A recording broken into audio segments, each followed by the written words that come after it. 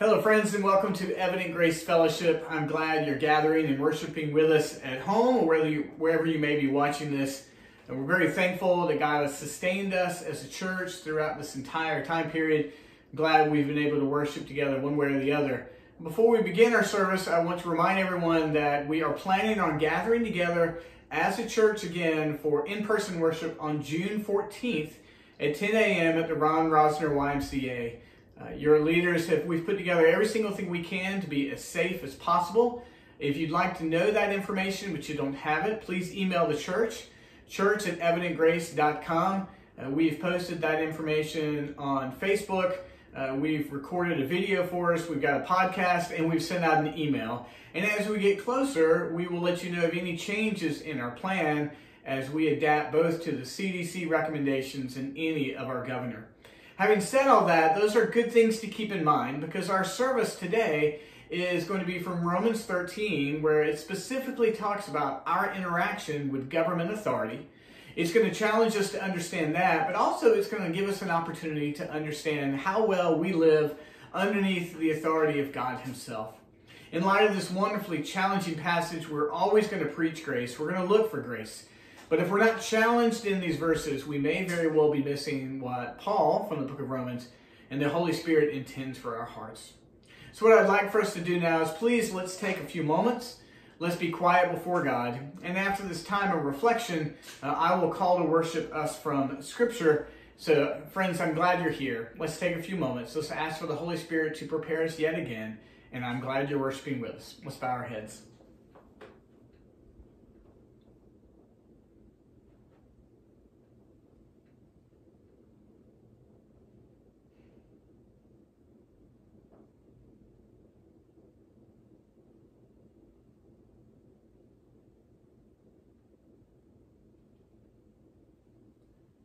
Heavenly Father, thank you for gathering us. You have, you are, and you will continue to sustain us throughout this time. And right now, Evident Grace Fellowship is scattered, but we pray and pray that we will be gathered together in person soon. As we meet in this way, whether it be listening to this, going down the road, whether it be gathering together as a family, I pray that your Spirit would work mightily. Father, please with this service show less of me and more of you. And would you both break us and restore us as we look at the Scriptures. Father, enable us to offer worship to you now. Thank you that you will accept it through Jesus Christ and the work of the Spirit. And we ask all of this in Jesus' name. Amen. Our call to worship comes from 1 Peter 5, and it's going to do us well to keep this in mind. This verse is going to address a lot of what's been going on in our hearts these last few weeks and even today. 1 Peter 5, 6, and 7 says this: "Humble yourselves, therefore, under the mighty hand of God, so that at the proper time He may exalt you. Cast all your anxieties on Him, because He cares for you." This call to worship reminds us that as we humble ourselves before God, He'll lift us up. And He wants us to articulate our anxieties and tell Him about them because He cares for us. Let's pray that God would enable us to do that now before the throne of God. Let's sing that very song. Before the throne of God above, I have a strong and perfect plea, a great high priest.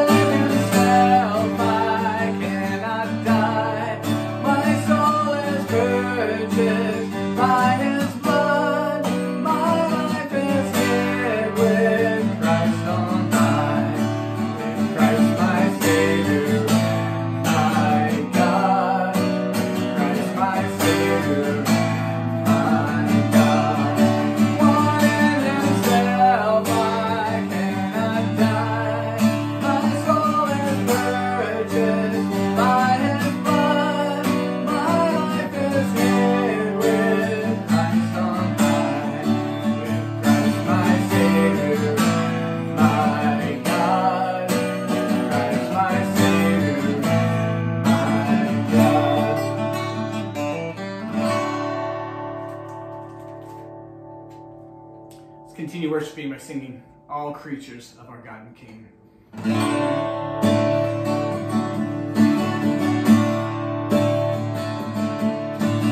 All creatures of our God and King, lift up your voice and with us sing. Alleluia, alleluia. Thou burning sun with golden beams, thou silver moon with softer gleam. Oh, praise Him, oh, praise Him. Alleluia, alleluia,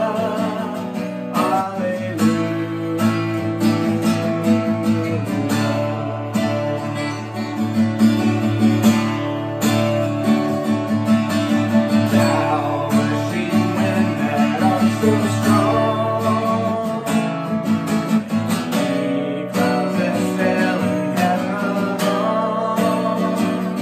Oh, praise Him, alleluia.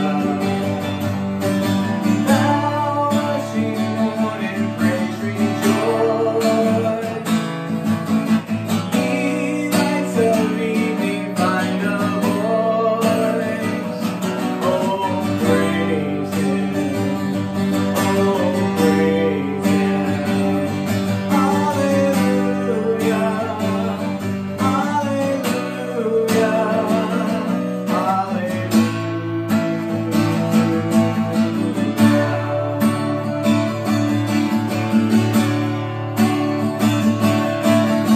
Now flowing water, pure and clear, make music for Thy Lord to hear.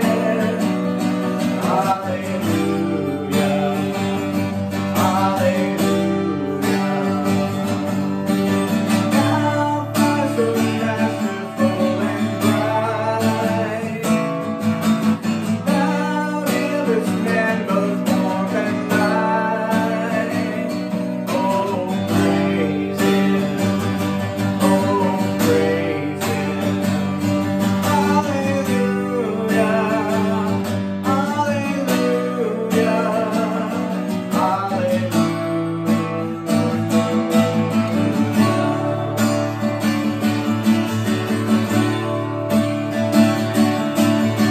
All ye that have a tender heart, forgiving others, take your part. Oh, singing, alleluia. Ye who love pain and sorrow bear, praise God and on Him cast your care. Oh, praise Him, oh, praise Him. Alleluia, alleluia,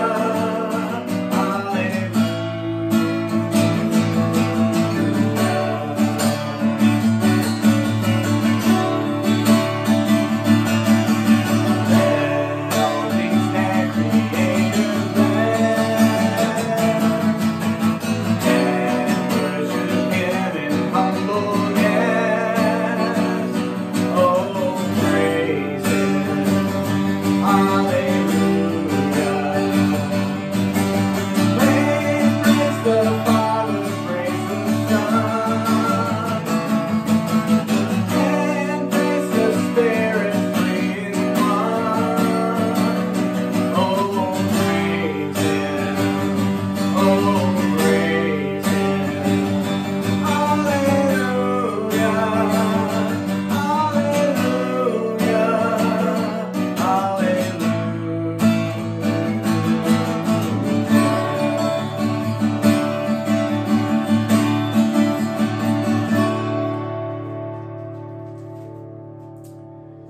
Let's continue our theme by singing Great is Thy Faithfulness.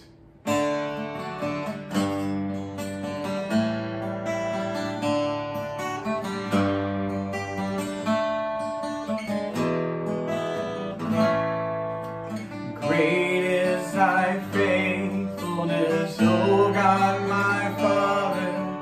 There is no shadow of turning with thee. Thou changest not, thy compassions they fail not. As thou hast been, thou forever will be. Great is thy faithfulness, great is thy faithfulness. Morning by morning, new mercies I see. All I have needed, thy hand hath provided. Great is thy faithfulness, Lord, unto me.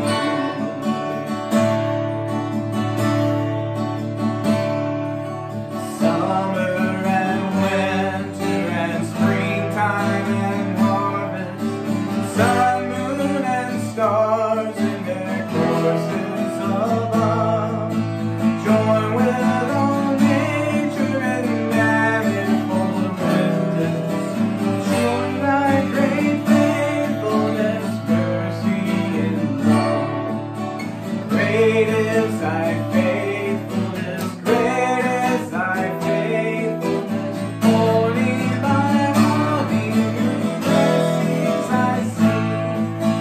All I have needed, thy hand hath provided. Great is thy faithfulness, Lord, unto me.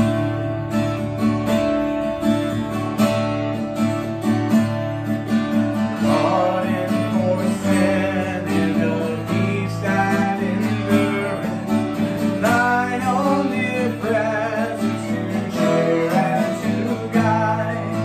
Strength for today and bright hope for tomorrow. Blessings all mine with 10,000 beside. Great is thy faithfulness, great is thy faithfulness. Morning by morning, new mercies I see.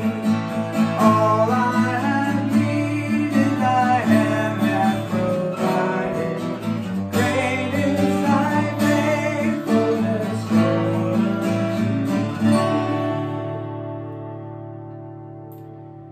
If you've been standing, please be seated as we prepare to look at a portion of Scripture that we hope that God will use to move us towards repentance. Repentance is the beautiful act of the Spirit's work in your heart to realign yourself with God's character and His commandment. It's the Spirit's work in your heart to weave transformation and to make you like the person of Jesus.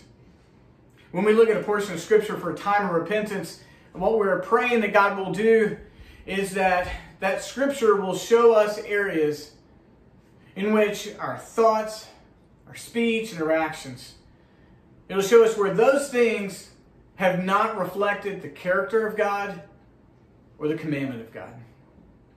And then when we're aware of that, by the Spirit's power, we confess those things and repent. And in that repentance, in that walking away, in that turning, we are met with the grace of Jesus Christ and forgiven, and we become transformed and more like the character of our Savior, Jesus Himself. In light of what I mentioned earlier, this passage this week in the sermon is going to talk about our interaction with authority. Government authority, spiritual authority, and ultimately the authority of God. Let me read Hebrews 13:17 to us. 13:17 tells you, have confidence in your leaders and submit to their authority, because they keep watch over you as those who might give an account. Do this so that their work will be a joy, not a burden, for that would be of no benefit to you. In this context, this passage is specifically speaking about everyone in the church's submission to authority. For the members of Evident Grace Fellowship, it speaks to your submission to the authority of the elders. For me, as a pastor, it speaks about my submission to the authority of the presbytery and the denomination. No Christian lives outside of authority, at least not obediently. We are those who are under authority. Christ was under the authority and obedience of God. We are under the authority and obedience of the church, and we all are under the authority and obedience of our government. And it's difficult because on this side of heaven, earthly wise, everyone that we're under authority of, they're sinful. They're not perfect. They don't reflect Jesus perfectly. And when leadership is cast, when authority is exerted, our hearts want to respond and rebel because of that lack of perfection. But God uses earthly authority to teach our hearts submission, and He uses earthly authority for us to greater value and appreciate His heavenly authority and the spiritual authority He has in our lives. So that as we learn the difficult obedience of submission, we understand our Savior better.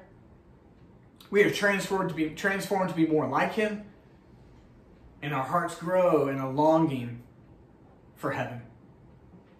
In light of Hebrews 13:17, a commandment to all the church, my encouragement to you is this: where is it that you fight this earthly authority?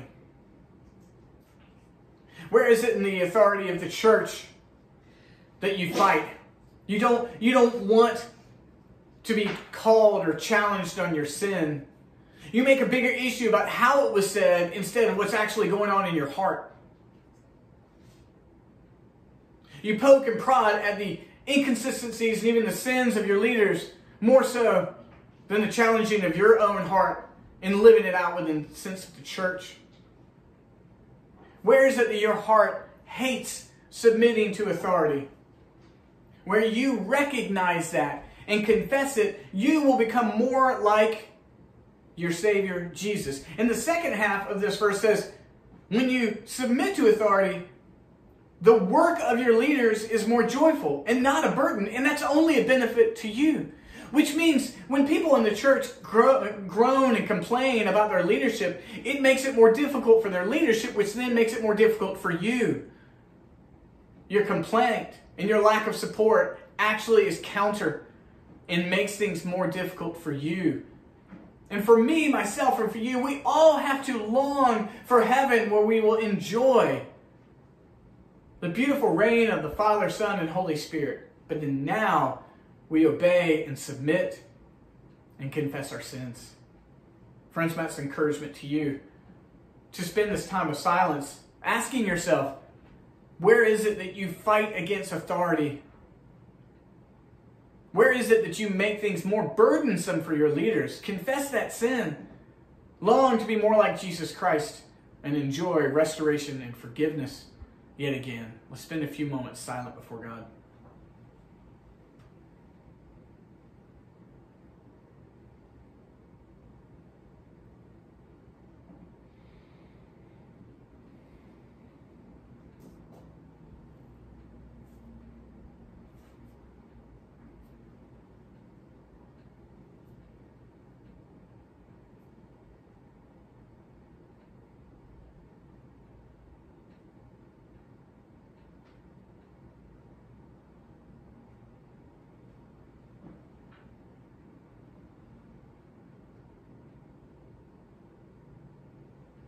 Heavenly Father, thank you that yet again we confess our sins and we are met by your grace. Thank you for Jesus Christ, who showed us what it looks like to live in this world, interacting with other authorities. Forgive us if we make the lives of those above us in authority more burdensome. Forgive us of complaint and griping, and complaining. Make us more like Jesus. We ask all of this in Jesus' name. Amen. Our assurance of pardon, our promise of forgiveness comes from 1 Peter 5, verses 10 and 11. Let me read it to you. After you have suffered a little while, the God of all grace, who has called you to his eternal glory in Christ, will himself restore, confirm, strengthen, and establish you. To him be the dominion forever and ever. Amen. The promise of 1 Peter 5 is that we will be restored, confirmed, and strengthened and established through God. So despite the fact that we sin, despite the fact that we have a rebellious heart, God the Father will strive with us. He will be patient and persevere. We will be restored. We will be confirmed, strengthened, and established. And through it, we will celebrate God's dominion and his rule forever and ever. I want to move us now towards a prayer for the kingdom. First of all, friends, I want to remind you, please, that as you give to the work of Evident Grace Fellowship, I want to say thank you for your consistency, your faithful, and your sacrifice. In the links of this, we will make sure that the online giving link is there. Please continue that. Please continue your faithfulness. Thank you so much. We appreciate that. We do look forward to the opportunity of gathering on June 14th and worshiping together in giving, but thank you for your faithfulness, and I exhort you to it now, and I will pray for our offering. In addition, I'm going to pray for the continual healing of Beverly Bouchard. Thank you for everyone who has reached out to her. Friends, reach out to her as she recovers from her cancer surgery. And then I'm going to pray for our wounded and broken nation. Let's bow our heads. Father, you have been faithful. You have established us. You have confirmed us. You've maintained and supported this church. And I pray that we would continue to give faithfully and thankfully and sacrificially. And Father, as we eye towards gathering together in person, I pray that you would protect us. Would you ease our fears, calm our anxieties? Would you gather us together and protect us from sickness? Father, thank you for the work that you're doing in Beverly Bouchard's life as she recovers from her surgery. Thank you for her sweet servant spirit, seeking to serve the church even now in her recovery. Would we love her, care for her, and show her how much we are thankful for her. Give her family, Jim specifically, and all of her family, the ability to support her well. And Father, our country is broken. We are torn apart by politics. We are torn apart by different opinions from the medical world all the way to how we should handle this virus. Our hearts are broken as we see the murder of George Floyd by a police officer. It's horrible to witness. Children to adult have seen it over and over again. Father, change this. Show us as a church how we speak out and uphold the gospel and the work of Jesus Christ, our Prince of Peace. Show us, Father. But right now, enable us to mourn.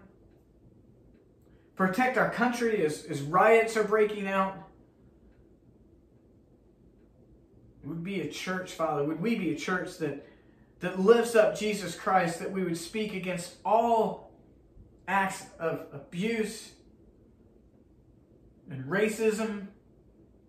We would be unconcerned about the opinions of others when it comes to lifting up Jesus Christ, the one who reconciles us all. Guide us. Father, comfort those who mourn and transform those who hate. And we ask all of this in Jesus' name. Amen. Friends, in a moment like this, in a season like this, we need to be reminded of whose person we bend our knee. His name is Jesus Christ. So let's sing together at the name of Jesus. At the name of Jesus, every knee shall bow, every tongue confess Him 'Tis the Father's pleasure we should call him Lord, who from the beginning was the mighty Word, humbled for a season to receive a name from the lips of sinners unto which he came. Faithfully he bore it, spotless to the last, brought it back victorious when through death he passed. In your hearts enthroned him, there let him subdue all that is not holy, all that is not true. Crown him as your captain in temptation's hour. Let his will enfold you in his light and power. Jesus, Lord and Savior, shall return again with his Father's glory o'er the earth to reign. For all wreaths of empire meet upon his brow, and our hearts confess him King of glory now. 'Tis the Father's pleasure we should call him Lord, who from the beginning was a mighty Word, was a mighty Word.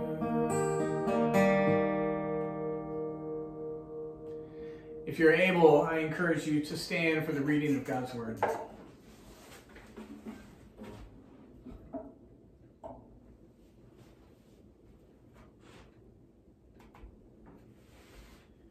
Our passage today is Romans 13, verses 1 through 7.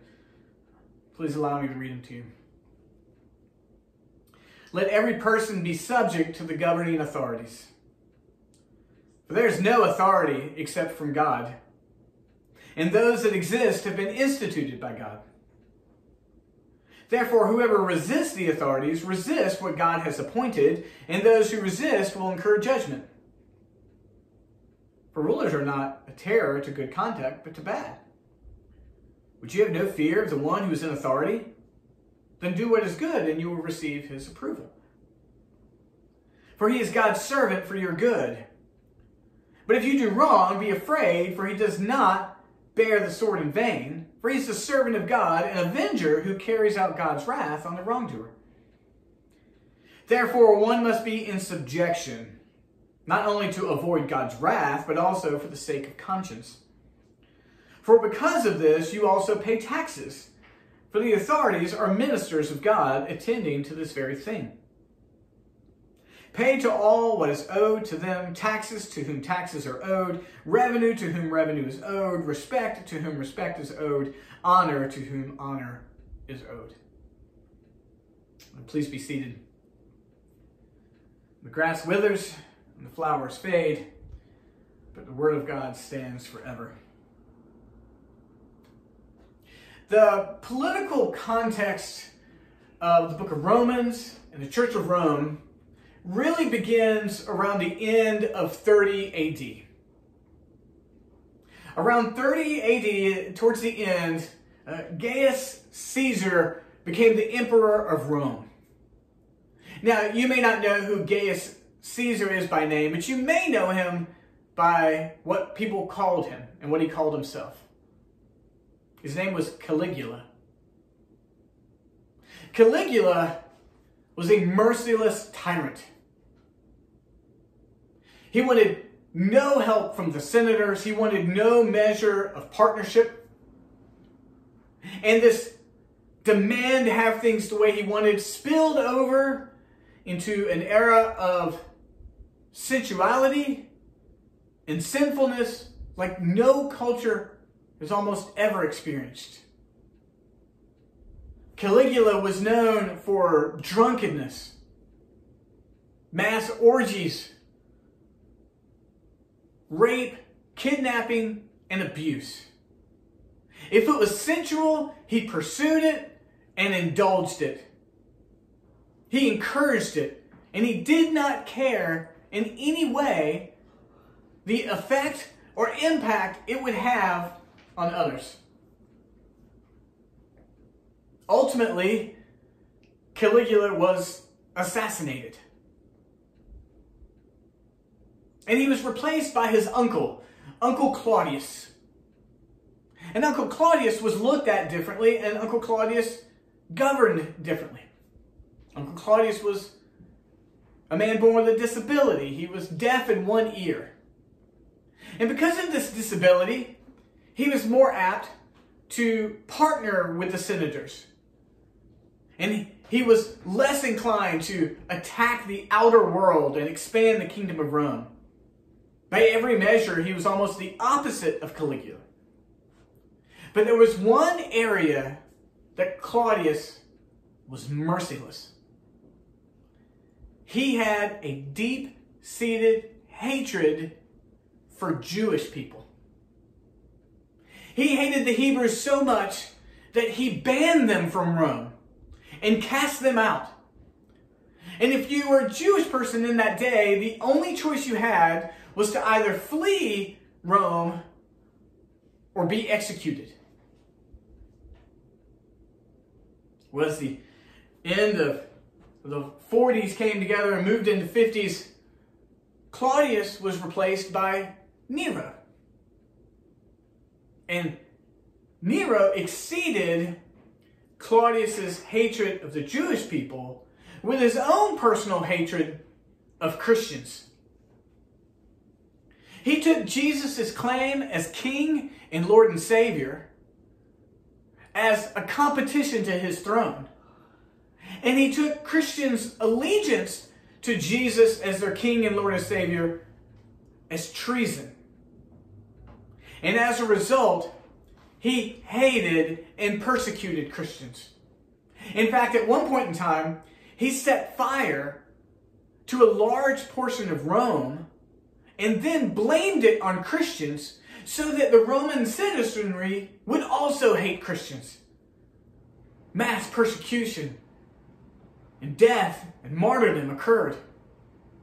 It ultimately got so bad that Nero would kidnap Christians, dip them in wax, light them on fire, and impale them on sticks to light the streets of Rome.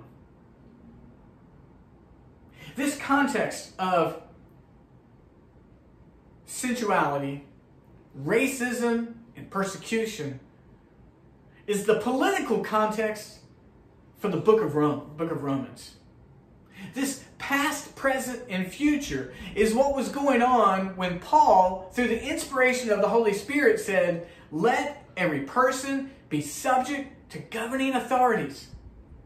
How could Paul say that? Rank sin and sensuality.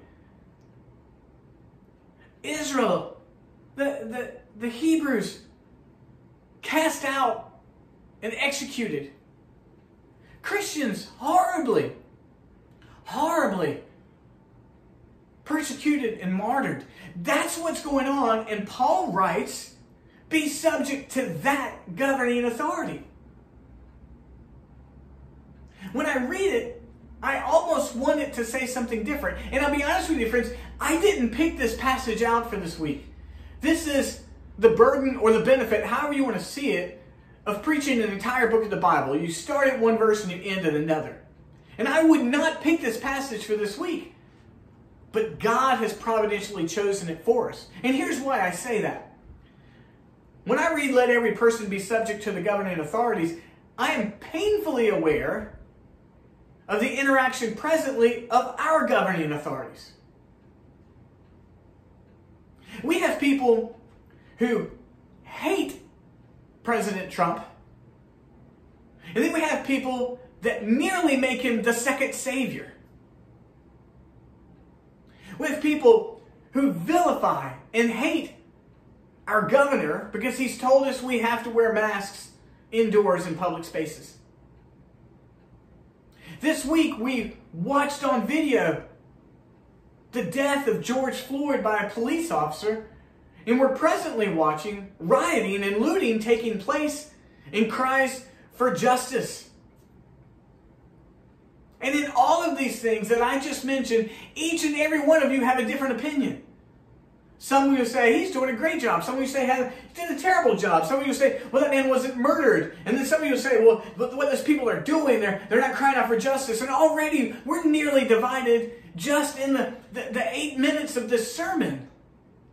And God gives us this providential moment to say, let every person be subject to those governing authorities. What a struggle. What an opportunity for faith. I remind you, friends, that just last week we looked at Romans 12:21. And Romans 12:21 tells you, do not be overcome by evil, but overcome evil with good. Do not be overcome by evil, but overcome evil with good.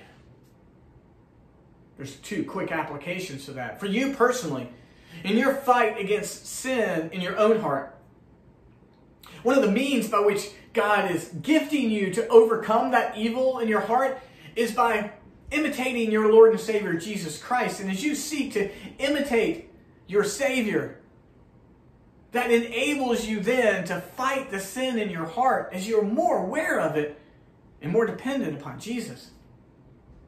But culturally as well, when we see great evil in our world, that passage commands us, don't fight evil with evil. Don't fight evil with greater evil, ever. But the weapons against that evil in this world are holiness, goodness, and righteousness. So, as we prepare to look at this passage, I want to pray for us once again, and then we'll look at our big idea. Father, we need your Holy Spirit to help us to understand this passage and great wisdom on how we'd apply it. Help us in Jesus' name. Amen. Our big idea this week is the role of government in the life of a Christian. That's what this entire passage is. Verses 1 through 7, and we're going to look at a very similar passage next week. But this entire passage is wanting you to understand the role of government that God has given you. And we find 3 things in this passage. We find the order of authority. We find the nature of rules and rulers. And we find the role of your conscience. Let's look at the order of authority verse first. Romans 13:1. Let every person be subject to the governing authorities. Every person. For there's no authority except from God, and those that exist have been instituted by God. Therefore, whoever resists the authorities resists what God has appointed, and those who resist will incur judgment. The only reason we have authority in this world is because God has established there will be authority. God himself is authoritarian. And therefore, as people, as image bearers of God, we will exist in various areas of authority.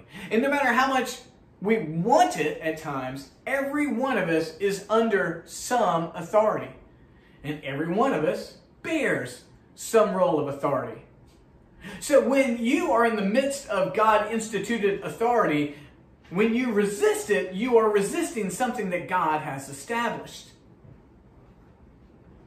And when we do that, it is an action worth the judgment of God. When you read that, you might think, Gordon, there's got to be something. Let every person be subject to the governing authorities. That's got to mean something different, doesn't it? So let me tell you what it means to be subject. It's a word called hupotasso in the Greek. It's used around 39 times in various forms. It means this. It means to obey, to be under, to put under, or to subdue under. It means exactly what it sounds like. And we see in various places in Scripture. We mean in Hebrews 2:7. All things have been put under Jesus' feet. That's hupotasso. Everything is subject to Jesus. James 4:7. Submit yourself to God. Ephesians 5:19. Submit yourselves to one another. Ephesians 5:22. Wives, submit to your husbands. We see this over and over again. The picture of authority and subject to authority is living out our image-bearing nature. God is authoritarian, and He wants us to live under authority. And in doing so, we have a greater affection for His perfect authority. And then, as image bearers, as those who walk about in this creation, we will demonstrate authority. And as we do so in a godly fashion, we will show others what it's like to be led by the godliness of the authority of God Himself. But you say, Gordon, how in the world am I going to be subject to a governing authority if it's evil and corrupt? Someone this week said, I think our governor is overstepping. My response was, it's what government does. I don't mean that cynically, but I mean in power and being sinful, we always struggle with overstepping authority. If given authority, we're always going to overstep it because we're not perfect. The picture of godly authority is humility and to see the better of those of which we have authority. But we know in this world, we've seen government after government after government that is corrupt and sinful. And you say, well, Gordon, does that mean I have to do everything that authority tells me to do? Everything? And the answer is, of course not. This command needs to be taken into account of God's other commands. One of the hallmarks of the theology of this church, one of the characteristics of Reformed theology that we hold to, is this approach to authority in our government. You see, here's when you know you don't have to do something authority tells you. There's actually 3 cases. If there is a law, and that law in and of itself is sinful, you don't have to obey it. If there's a law that said you have to murder everyone, you wouldn't have to obey it. So if the law in and of itself is sinful, you don't have to obey it. If your obedience to that law is sinful, you don't have to do it. So is that thing objectively sinful? Is in doing it you're sinful? You wouldn't have to do it. And there's the third case. Does it violate your conscience? What does it mean to violate your conscience? Well, Scripture could not have addressed every single thing in this world. So, to violate your conscience would mean that you look at this principle and you find some government or some law, and in and of it, it's violating a biblical principle. And you would say, well, that violates my conscience as a Christian. That means you're saying, in doing that thing, I find it sinful. In doing that thing, I find it sinful. We don't have to do it. Nowhere in obeying government authorities are you being told to sin. But instead, you are being told to demonstrate the likeness of Jesus Christ in obedience, even if the authority is difficult or it's a law in which you grossly disagree with. Nowhere in here does it say, hey, you have to like the laws. If you say that law is stupid, you may say that, but that doesn't give you an opportunity to disobey it. Stupidity is not an opportunity to disobey. Is the law sinful? Is in obedience, would it be sinful? Does it violate your conscience? Does it violate your conscience? Again, remember, Paul is writing this to a church that has just moved out of an awful, awful leadership of Caligula. And Claudius hated the Jewish people. The worst racism you can imagine. And Nero hated the church and Christians. And what is being called to here is a godly submission to authority that does not sin. How do you demonstrate a submission to authority that does not sin would be the question here. So what that means is, if there was a law, you would obey it, and you would do it in such a Christ-like manner, others would be amazed by how you could do that. Your very character would demonstrate the work of the Holy Spirit. Doesn't mean you don't have a voice, but it does mean that you would demonstrate submission as an act of obedience even to God himself. We have a lot to go on here. That gets us started. But the role of the government is there's an order of authority. But let's look at the nature of rules and rulers. This is important to us. Verse 3. For rulers are not a terror to good conduct, but to bad. You say, Gordon, there's been terrible rulers all the time. But we'll address that in a moment. Rulers are not a terror to good conduct, but to bad. Would you have no fear of the one who's in authority? Then do what's good, and you will receive his approval. For he is God's servant for your good, but if you do wrong, be afraid, for he does not bear the sword in vain, for he is the servant of God, an avenger who carries out God's wrath on the wrongdoer. Paul, when he wrote this, hadn't forgotten Pharaoh. He didn't forget the execution of Jesus Christ. Paul knows that there have been awful rulers throughout history. But the role of that leadership is to bring order and to do good. And when I hear that, I hear the words coming out of my mouth. But I can think of so many who were not. But for the Christian, the picture is, okay, this authority's role is to do good. And as long as I don't sin, as long as I am not doing any law that is sinful in and of itself, then God may very well be calling me to a season where my authorities are oppressing me, but they are moving me towards greater sanctification and likeness of Jesus Christ. You see, here's our foundational problem with this. You may have a valid disagreement with our government or a particular candidate, but this passage tells me you are subject to terror if you express that disagreement in a dishonorable way. In this season, it's very easy for us to pick the candidate or the politician that we don't like. And it's very easy to be entertained by people online or on television mocking them. Tuning into radio shows that create nicknames so that we can just hate on the politicians that are in place. And I know that I've been guilty of this, and I know you have as well. And those people that we're watching and listening to, they're either saying what we wish we could say, or we just echo their thoughts themselves. And it's sin. It is. You see, we're not called, Paul's not advocating a passive, silent Christianity in the pagan world. Paul is calling us to say, hey, Christians, can you disagree with the government in a way that's completely different than the world?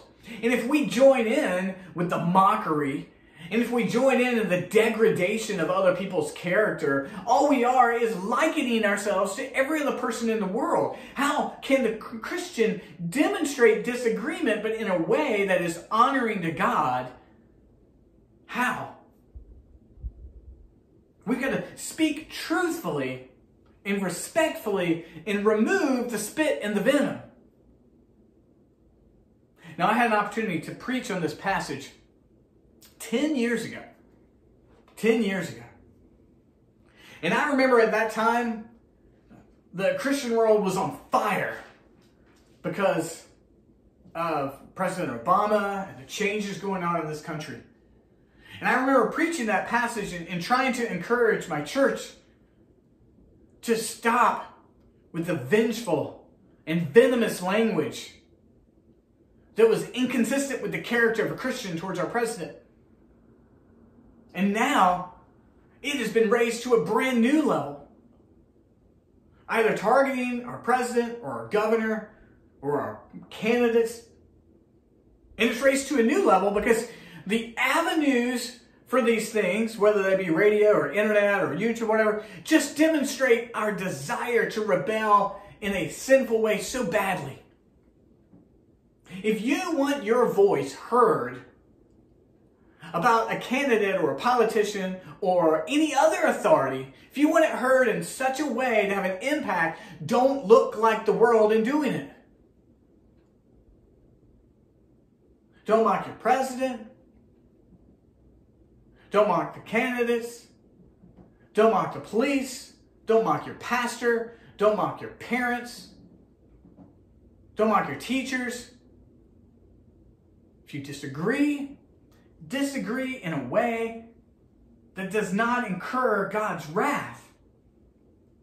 The intention of that authority, the God-given intention, would be for good and not bad. Are those authoritarian figures sinful? Yes. Blatantly and openly so right now. Proudly so. Right now our authorities who sin brag about it. In the spirit of mocking and hatred and venomous speech is disgusting. May it not be so among the Church of God or any Christian. We have to remind ourselves that God could command this in the era of Caligula, Claudius, and Nero. When we do this, when we demonstrate Christ-like approaches to authority, it wins the approval of God. God looks at that and goes, that is the correct way to do it. When we do it, when we disagree in such a fashion that we take joy in humiliating others, it does not gather God's approval, but His wrath. Friends, let's continue on. The role of government in our lives. We see the order of authority. We see the nature of rules and rulers. Let's look at the role of the conscience. The conscience is the inner work of the Holy Spirit to guide us and to also show us what is godly and ungodly. Look at verse 5. Therefore, one must be in subjection. Again, one must be in subjection not only to avoid God's wrath, but also for the sake of conscience.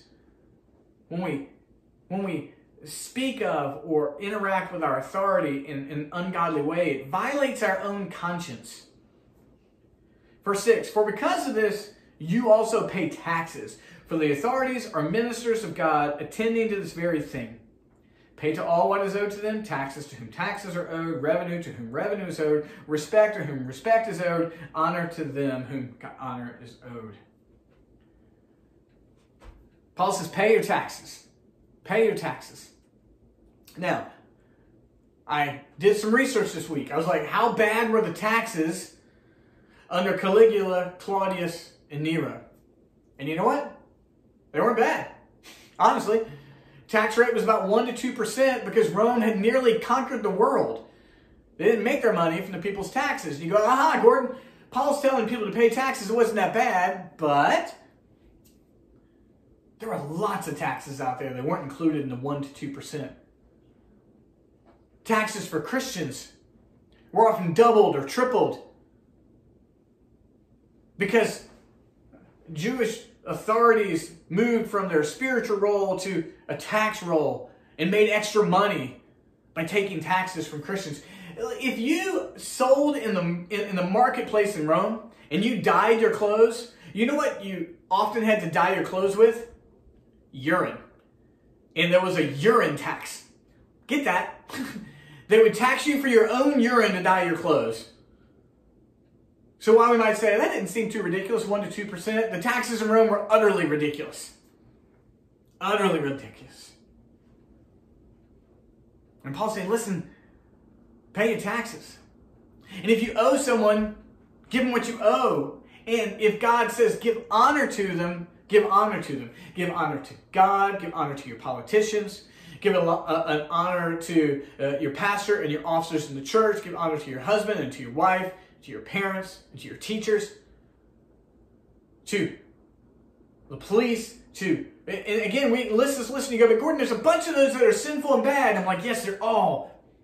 But God wants you to give them the honor that is due and to demonstrate Christianity in a way that has an impact in the world.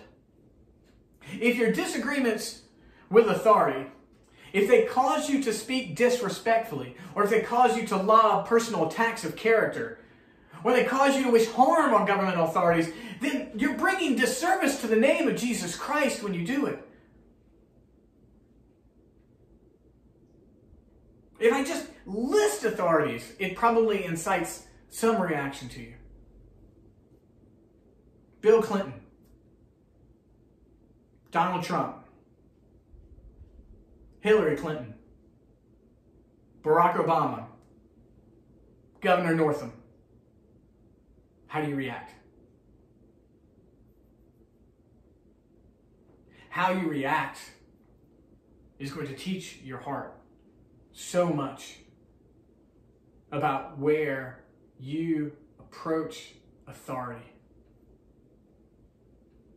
Friends, there's so much wrong in this world. There's so many sinful things. And we need to be Christians who speak out against sin. We do.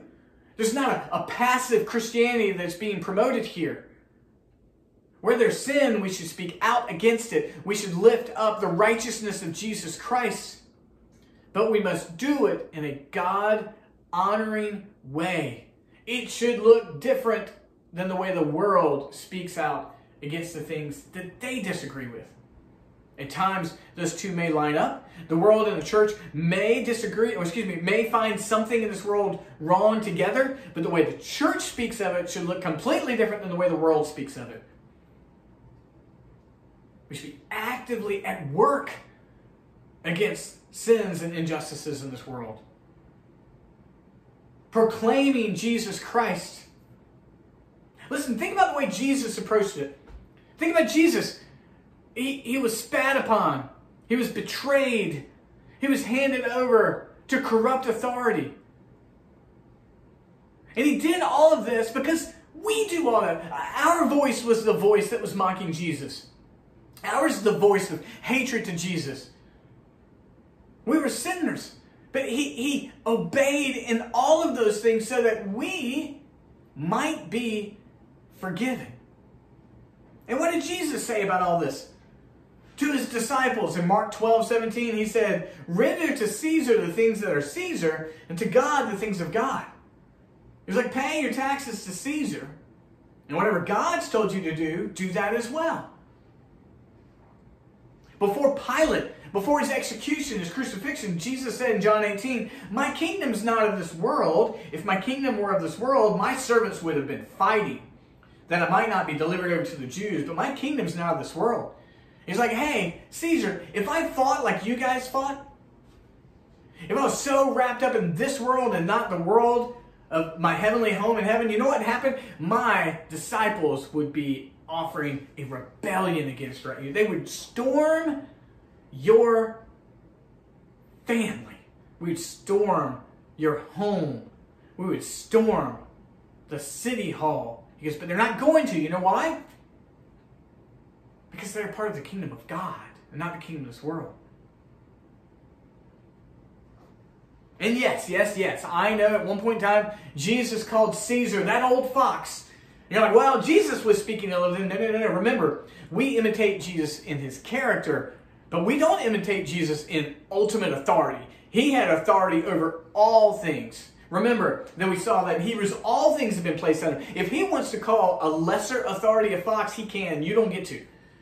Jesus calling Caesar a fox is not license for you to then mock other authorities.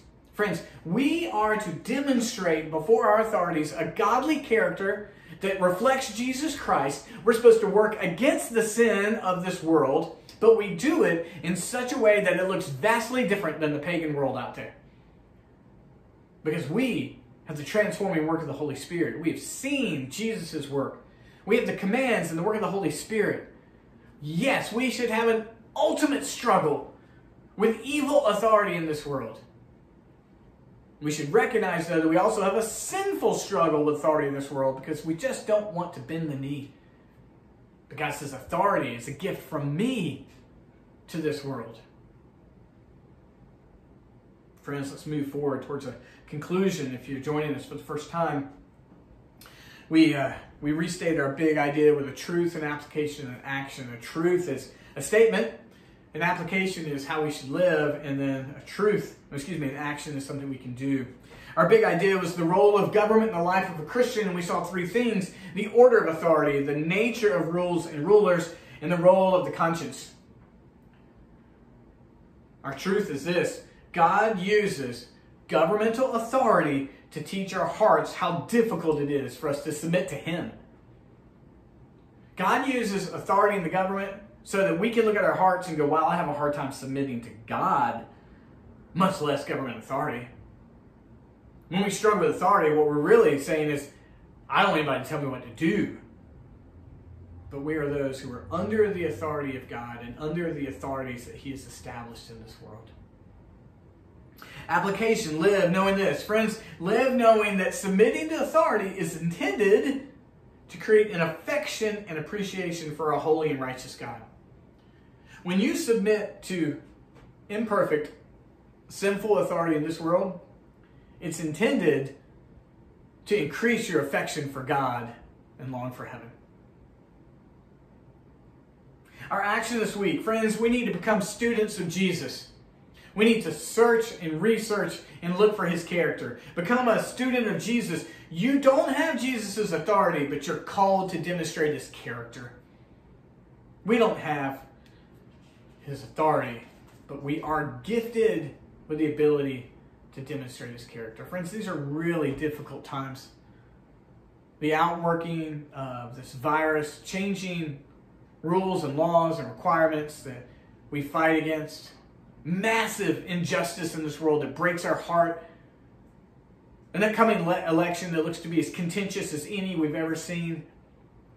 May we be those who demonstrate the character of Jesus in the midst of these things. May we be a church that lifts up the gospel of Jesus Christ always, and the work of Jesus Christ as our hope for change in our hearts and in the world. Let's bow our heads.